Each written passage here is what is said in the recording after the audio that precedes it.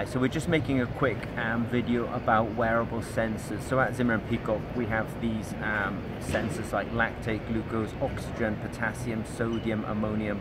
So what I want to do now is say, we have these let's say screen printed thick film electrodes, and people are quite familiar now with these kind of electrodes, and there's a reader, but the problem is they're not wearable.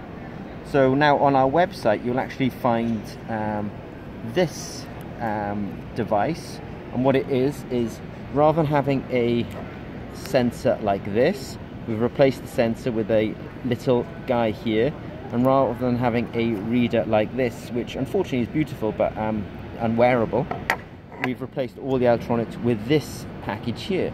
And these electronics can measure amperometrically or potentiometrically, and then though you can't see it, there's also a battery, a very thin lithium polymer battery on the back side here, so that in fact it has a power supply and there's a Bluetooth.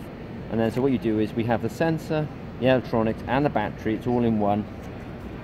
That adheres to, let's say you want to do sweat analysis, that adheres to the body, and you can at least start getting some proof of principle data, via the skin or in the sweat, however you're wishing to do it. But so that describes a wearable biosensor system from Zimmer & Peacock. So if you have any questions, just give us a shout. Okay, thanks very much.